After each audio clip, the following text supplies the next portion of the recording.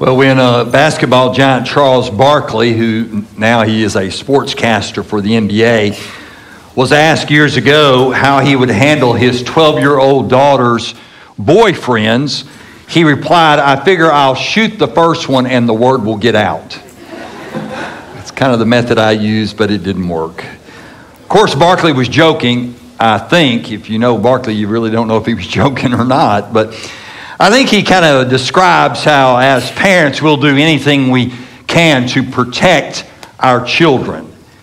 Elisha was a man that requested a double portion of the Spirit from his predecessor Elijah, and if Elijah was called the prophet of fire, then Elisha is called the prophet of miracles. So we've been studying this prophet Elisha for the last several weeks in 2 Kings, the first part of 2 Kings. And what we see is just one miracle right after another. Last week we saw how God used him to multiply oil so that he could provide the financial need for a widow and her two sons so that they could survive. And then today we're going to see a miracle in a family. And all of us have some kind of connection to a family. Either we have an immediate family around us, or we have some family, extended family, but all of us have some type of connection to a family. And so your family, like my family, from time to time needs a miracle. So that's what this passage is going to work on. I want us to look at 2 Kings chapter 4. I'm going to read it's a long story. I'm going to read the middle of the story to begin with. Then I'll read the first of it and the last of it as the sermon unfolds. So let's start with 2 Kings chapter 4, verse 18. It says, the child, now I need to explain who the child is. The child was born to a barren family. A family had been trying to have children for years. They were not able to have children. And then Elisha the prophet prophesies that they will have a child, and a year later they have a child. So that's the child in verse 18. The child grew and one day went out to his father and the harvesters. Suddenly he complained to his father, "My head, my head." His father told his servant, "Carry him to his mother." So he picked him up and took him to his mother, and the child sat on her lap until noon and then died. She went up and laid him on the bed of the man of God, shut him in, and left. So put him in the prophet's room. In verse 22, she summoned her husband and said, "Please send me one of the servants and one of the donkeys so I can hurry to the man of God and come back again." But he said, "Why go to him today? It's not new moon, it's not the Sabbath." She replied, "Everything is all right." Then she saddled the donkey and said to her servant, "Go fast. Don't slow the pace for me unless I tell you." So she came to the man of God at Mount Carmel. When the man of God saw her at a distance, he said to his attendant Gehazi, "Look, there's the Shunammite woman. Run out to meet her and ask her, 'Are you all right? Is your husband all right? Is your son all right?' And she answered, 'Everything is all right.'" Today, we need to ask the question that Elisha told his servant to ask the woman. Is it all right with you? Is it all right with your spouse? And is it all right with your children? And we need to be honest between us and God about those three questions. To look at this story from Elisha and answer those three questions eventually, I want to look at three statements. The first statement is this: we are not guaranteed a problem-free family. Now, most of us in this room, if we are connected to a family, we understand that we are not guaranteed a problem-free family. That there are problems that come, there are things that cause great heartache to us. There are things that are devastating to us because we are not promised a problem-free family. I'm going to go to the beginning of the story and unpack this a little bit. In verse 8, I want you to see that money does not guarantee a problem-free family. If you go to verse 8, it says, "One day Elisha went to Shunem, A prominent woman who lived there persuaded him to eat some food, so whenever he passed by, he would stop there to eat. Now, I want you to notice the word prominent. So this woman that we're talking about in this story that ends up having a child and the child dies, she is a prominent woman. She is a wealthy woman. If you read the story, it sounds as if her husband is a prosperous farmer or rancher in some form, and that he is doing well financially. And though they have plenty of money, the money wasn't enough to buy them a child. They've been barren for years. Once they do have a child, the child dies, and they didn't have enough money to buy the child back out of death. And though as much as we want money and we want the things that money can buy, the things that really give us joy in the end cannot be purchased by money. They do not have a dollar sign on them.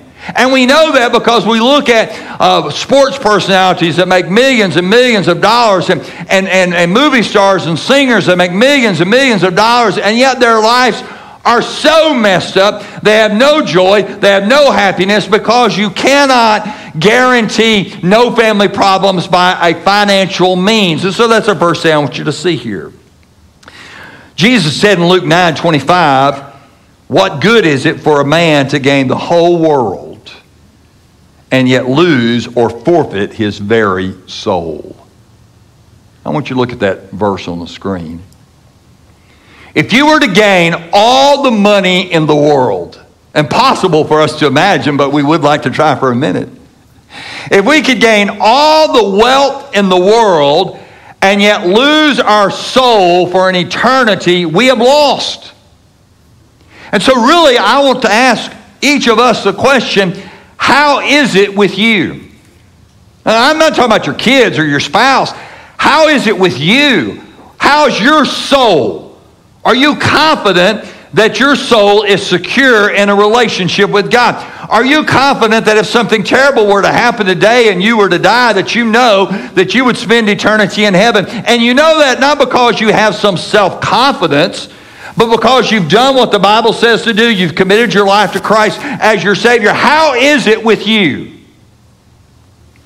Second thing that about problem-free family is religious generosity does not guarantee a problem-free life. So just go to the next verse, verse 9, still reading about this woman. It says in verse 9, "Then she said to her husband, I know that this one who often passes by here is a man of God." He's a holy man of God, talking about Elisha.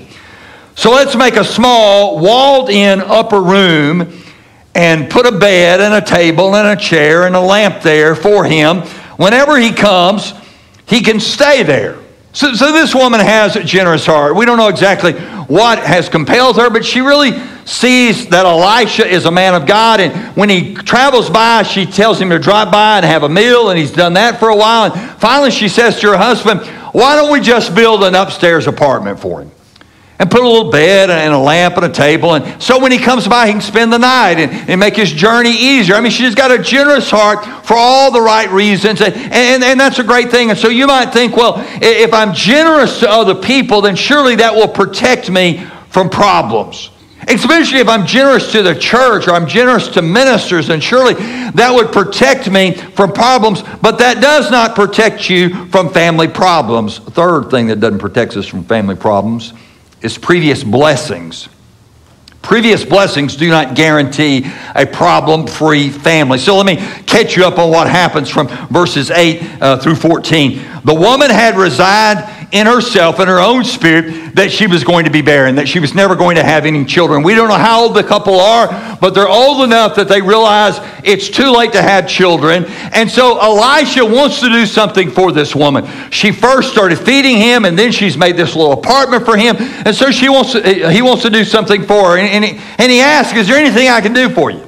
And she says, "Really, there's not. Financially, I'm in good shape. I don't need anything. I'm living in my own country. I'm not like a captive in another country or anything like that. I don't really need anything." And she walks out. But the servant, Gehazi, says, "They don't have any children." She didn't tell you, but they really want children, and they can't have children. So let's pick up the action in verse 15. In verse 15, it says, "Call her," Elisha said. So Gehazi called her, and she stood in the doorway. Elisha said, at this time next year, you will have a son in your arms. Then she said, no, my Lord, man of God, do not lie to your servant. The woman conceived and gave birth to a son at the same time the following year as Elisha had promised her. So God uses the blessing of this child, and you would think if God is going to give you this blessing, surely there would never be anything bad happen to you after that. And maybe you've had a great spiritual blessing in your life.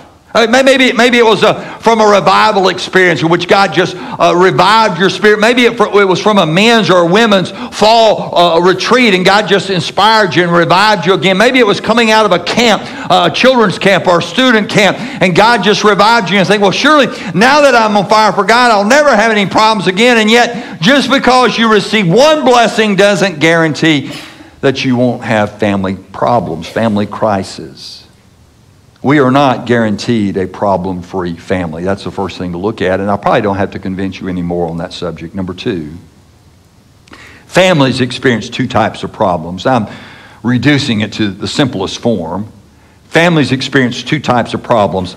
The first one is no-fault problems.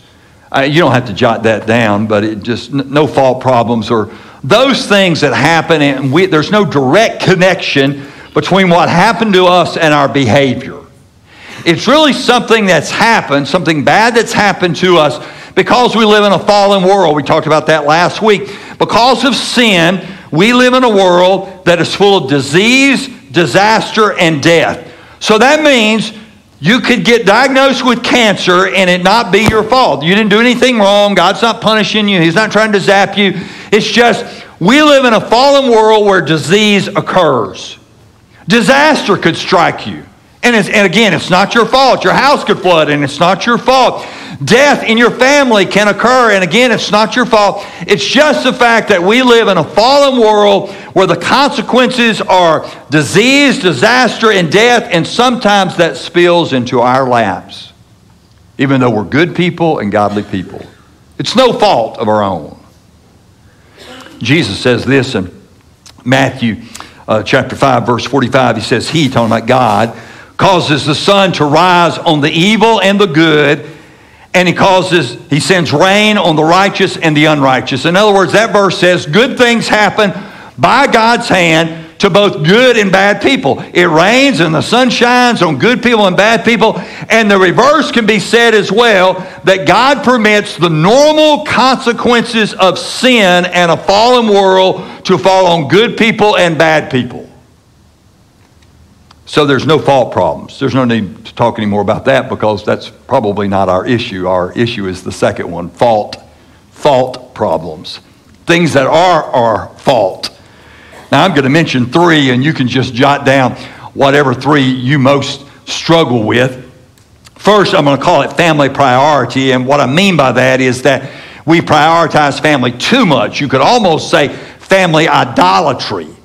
This is to place family above God. When Jesus taught about the cost of following Him in Luke chapter 9, he talked about three different people that came to Him and wanted to follow, and each one of them had an excuse. Two out of the three excuses used family members as their excuse to not follow. Family actually became an idol and stopped them from following Jesus. Jesus said in Matthew 10, verse 37, He who loves father or mother more than me is not worthy of me, and he who loves son or daughter more than me is not worthy of me.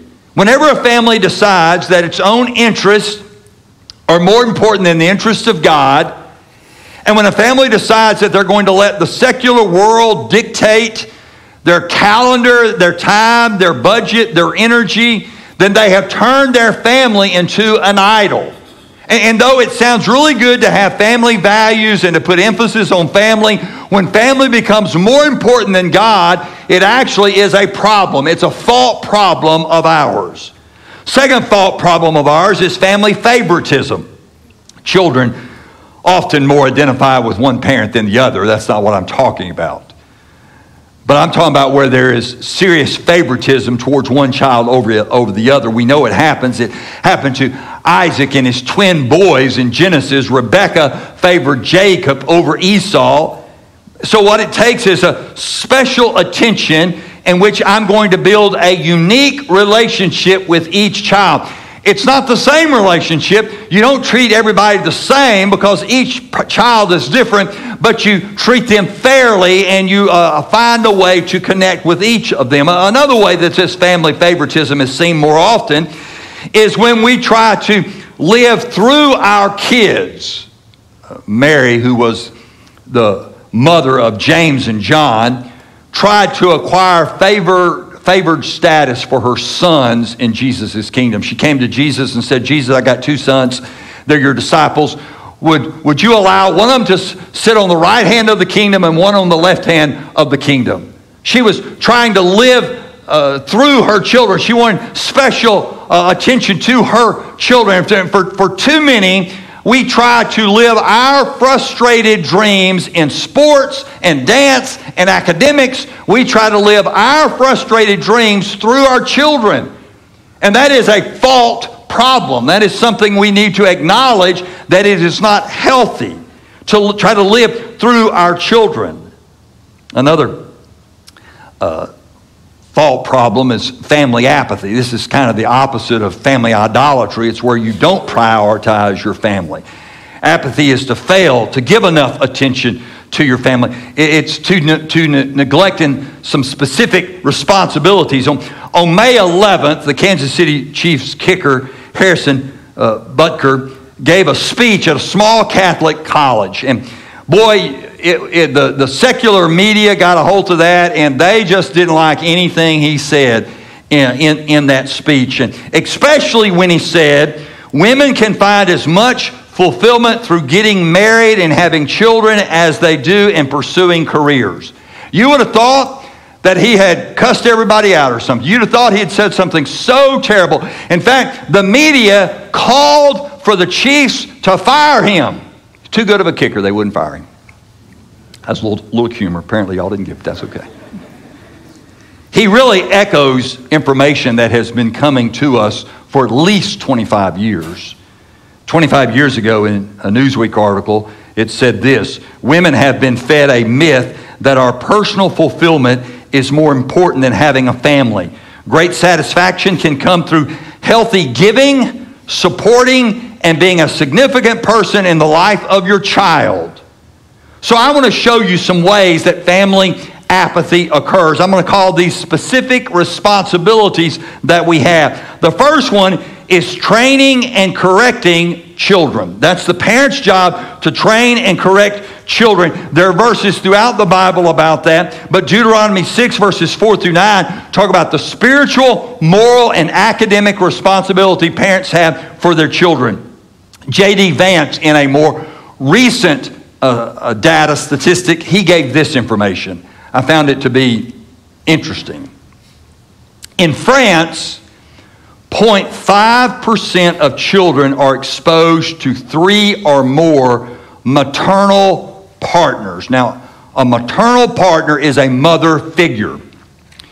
So 0.5% in France, the children are exposed to 3 or more mother figures. So that would be like a biological mom, a stepmom, maybe another stepmom, maybe a parent, a grandparent, or an aunt that the child spends so much time with that it's almost like a mother figure. So in France, 1 out of 200 children in their rearing years, growing up years, are exposed to 3 or more maternal partners. In Sweden, 2.6. 1 in 40 children are exposed to 3 or more mother figures. In the United States, 8.2, 1 in 12 children are raised with 3 or more mother figures in their life. That is, in their time, from the time they're born until the time they're 18 years old, they have been exposed to at least 3 different mother figures. You say, well, isn't it good to have a bunch of mother figures? Well, it's best to have the consistent mother figure, the same one over and over again.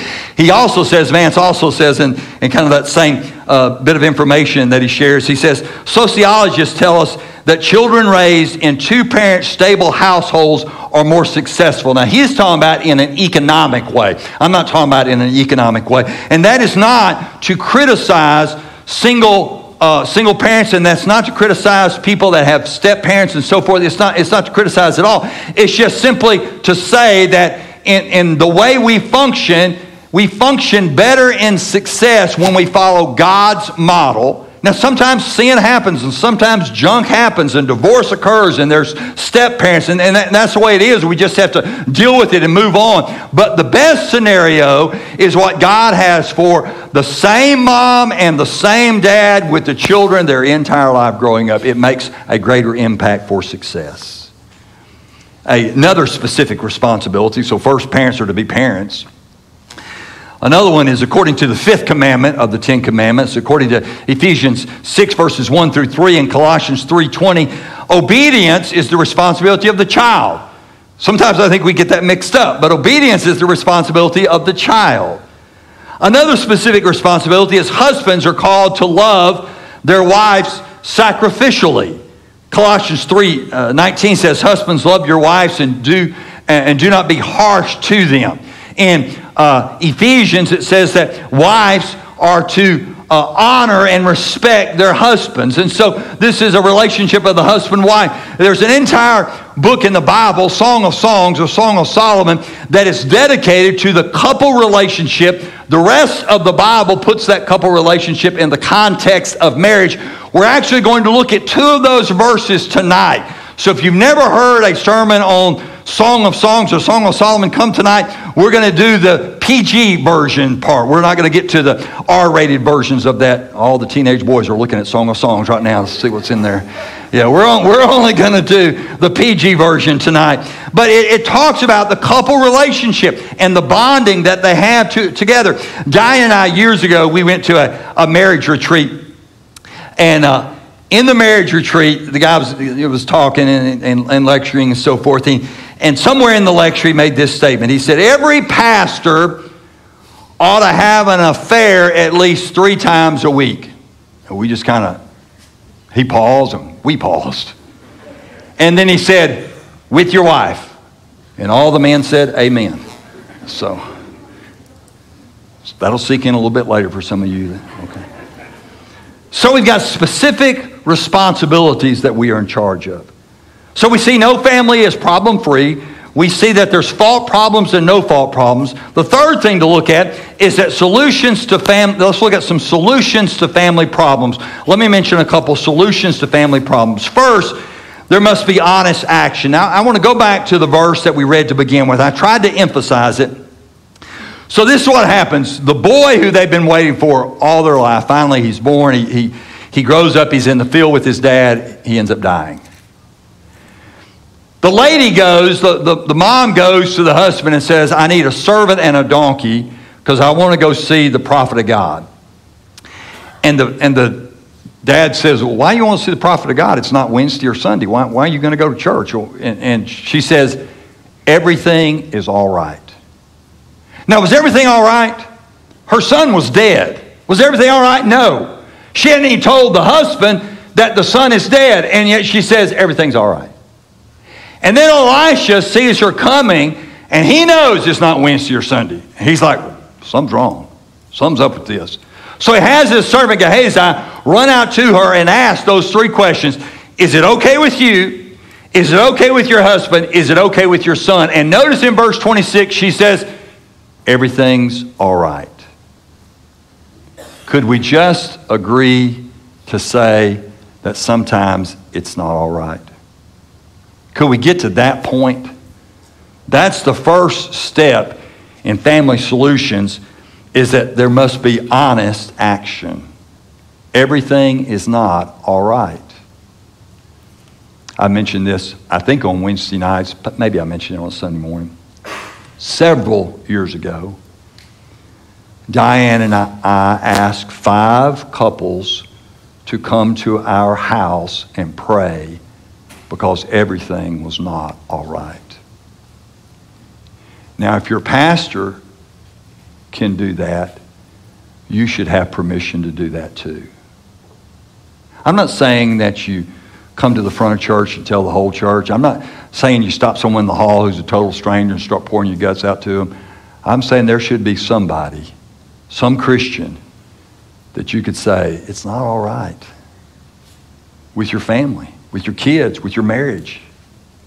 There must be honest action. Secondly, there must be urgent action. One thing the woman does do is she knows she needs to get to Elisha quick, so she tells the servant, I'm assuming the servant is pulling the donkey and she's on the donkey. I'm assuming that's the scenario. And she says, go fast, don't slow down, okay? She wants to get to the prophet soon. She knows, I need to get to the solution as quick as I can. Things don't get better on their own.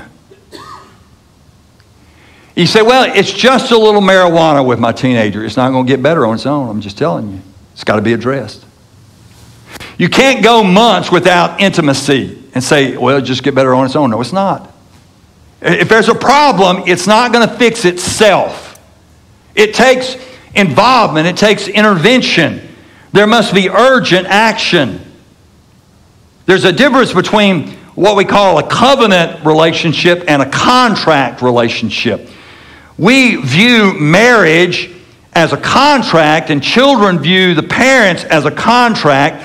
It's an inappropriate view. A contract is based on this. What's in it for me? If I get what I'm supposed to be getting, I'll stay in the relationship. If I don't get what I'm supposed to be getting, I'm going to break the contract because you've broken your end of the contract. With parent and child, it looks like this. The parent invests and gives and gives and gives to the child, and then when the child grows up, they don't have any time or interest in the parents because they say, I got what I wanted out of the deal. I don't need anything else. What we need is covenant relationships. A covenant relationship is I'm going to self-sacrifice for the other person, not expecting anything in return because I love them. That's what a marriage is supposed to be. It's a covenant relationship. I'm going to self-sacrifice. If I don't get paid back or not, I'm going to self-sacrifice because that's what God wants me to do. I'm going to do that with my children. I'm going to do that with my parents and reciprocate it as well. So there must be honest action. There must be urgent action. And number 3, there must be faith-based action. So in verse 27, the woman gets to Elisha, the man of God. Elisha doesn't know what's going on. He just knows something's wrong. Finally, she gets to the man of God and she says, why did you tell me I was going to have a child and let this happen? And Elisha finally gets it. The child has died. And the woman is moving towards faith and knows that Elisha is representing God and that Elisha can get some help for her. And sure enough, he does. And so we need to take some faith-based actions. Some of those things are praying. Even today, when my children come and visit me, when it comes bedtime, I'll say, I don't ever get to pray with you anymore. You mind if I pray with you before you go to bed? They never say no. I mean, what are you going to say? You're not going to say no to that. Diane and I, for I don't know how many years, 30 plus, longer than that probably. I know how long we've been married. I just don't know how long we've been doing this. We'll get together in bed and we will pray. She'll pray out loud for me. I'll pray out loud for her. It is something about hearing your spouse pray as compared to saying, I prayed for you. There's something about hearing that spouse pray for you. Ministering together in church. That's moving towards faith, where you do a Clear the Pew project together as a family, or you do some ministry together as a family. You seek godly counsel. You're not ashamed to seek godly counsel. And so finally the miracle does occur. You can look at the end of the story in verse 32. In verse 32 it says, when Elisha got to the house, he discovered the boy lying dead on his bed. So he went in, closed the door behind the two of them, and prayed to the Lord. Then he went up and laid on the boy. He put his mouth to mouth, his eye to eye, hand to hand. And while he bent down over him, the boy's flesh became warm. Elisha got up, went into the house, and paced back and forth. Then he went up and bent down over him again. The boy sneezed 7 times and opened his eyes. Elisha called Gehazi and said, call the Shunammite woman. He called her and she came. Then Elisha said, pick up your boy, pick up your son. She came, fell at his feet and bowed to the ground. She picked up her son and left. A miracle did happen because she did those things. She was honest in her action. She was urgent in her action. And she moved in the direction of faith. In 1998, Tara Lemsky was the youngest figure skater at that time in history to win the Olympic gold medal. She was 16 years old. The year before, she was the world champion. She was the two-time Champions Series winner in 97 and 98. In 97, she was the U.S. national champion. She was the first woman to complete the triple loop combination, her signature jump element, and she completed that in competition. That's why she won so many. After the 1998 Olympic gold win, Tara Lemsky would not return to the 2002 competition. She was favored to win every competition after that. She was only 16. She had a lot of years left in her. But she said that the training was so intense that she felt like she was losing her family. She said this, if I return to the 2002 Olympics, I almost feel a little greedy in doing that, especially to my parents who have given up so much. I realized after the 1998 Olympics how important it is for me to be with my mom and dad and be all together and have fun and go out to dinner and really be a family again. To really be a family again, or maybe for the first time, ask yourself the three questions that Gehazi asked the woman. Is it all right with you? Is it all right with your spouse? And is it all right with your children? Now I want to spend a little time on each of those. First, is it well with you? You really can't fix your children or your spouse until you settle the issue, is it all right with you? I'm talking about the most important thing. Are you confident that you've given your life to Christ as Savior? Man, how are you going to get God to help your marriage if you haven't even invited Him into your personal life? How are you going to get God to help your wayward teenage child if you haven't even invited God into your own personal life? So is it okay with you spiritually? If not, we're going to sing a song here in just a minute. Ministers are going to be standing here to the front. I want you to come to one of the ministers and say, I need to ask Christ to be my Savior. That's where I'm at. Second question, is it okay with your spouse? Is it well with your spouse? Really? Is it? Have you asked them? Do you dare ask someone else to help in the couple relationship? And the third question, is it okay with your children? Is it well with your children? Not just children under your household, but grown children who can also cause a lot of heartache to us sometimes. Is it well with your children? For those number 2 and number 3, when we sing, I just invite you to come and kneel at the front pew here or kneel down here at the front and just tell God, I need your help, God. It's not good with my marriage. It's not good with my kids. I need your help. And the altar will be opened up for that. Jimmy's going to make his way and the musicians make their way as I pray. God, for each person in this room that has never committed their life to you as Savior, they don't look or act like a Christian because they're not one. Lord, I pray that they would see that they need to surrender control of their life to Christ as Savior. Lord, I pray that they would simply see they are sinners, that they cannot solve their own sin problem, and that Jesus died on the cross and was raised from the dead as payment to cover up their sins so they could be in a relationship with you. And God, for marriages and for families, Lord, I pray that we would see there is no shame in surrendering those relationships to you. In fact, you desire for us to be honest with you and invite you into the marriage and into the parent-child relationship.